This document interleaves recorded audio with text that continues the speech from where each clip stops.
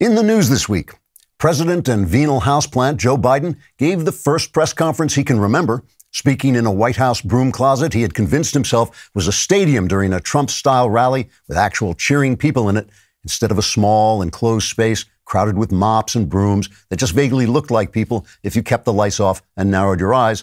The president said he would, quote, continue my work of uniting Americans with the snarling, Bull Connor-like wannabe domestic terrorists who make up about 65% of this racist country's hate-filled population, unquote.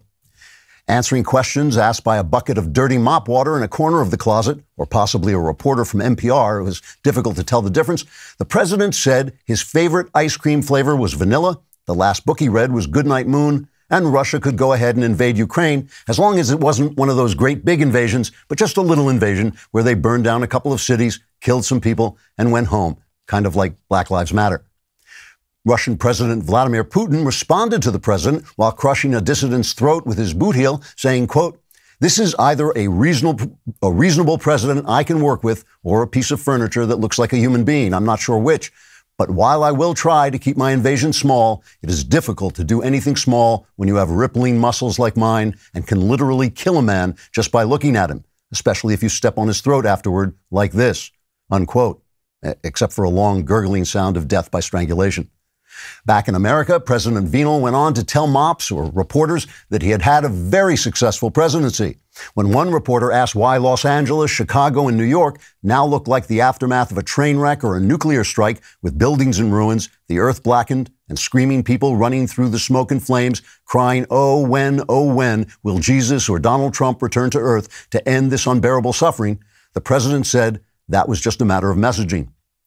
Winding up the press conference on a positive note, Biden gave one of his fake, vaguely nasty laughs, then leaned into the microphone with that terrifying, bug-eyed look of his and spoke in one of those bizarre whispers that just haunt your dreams for days afterward, saying, quote, wear a mask. It's patriotic, and it makes you look like those Muslim girls they have in some of these crazy countries everywhere. And don't you just want to rip that covering off them and stick your nose in their silky black hair and make motorboat noises? Of course you do. We all do. Or maybe just I do. But when I was a younger man, fighting with gangsters in the prison cell where I'd been put for marching with Martin Luther King, or maybe that's a fantasy I had, or possibly I'm just making crap up. But in any case, how about those white women? Are they bigots or what? But they just smell so good. Wait a minute.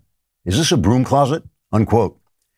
In a later statement clarifying every remark Biden has made since 1957, White House spokeswoman Jen Psaki said Democrats were confident the country would be totally united as soon as the FBI finished hunting down anyone who disagreed with them.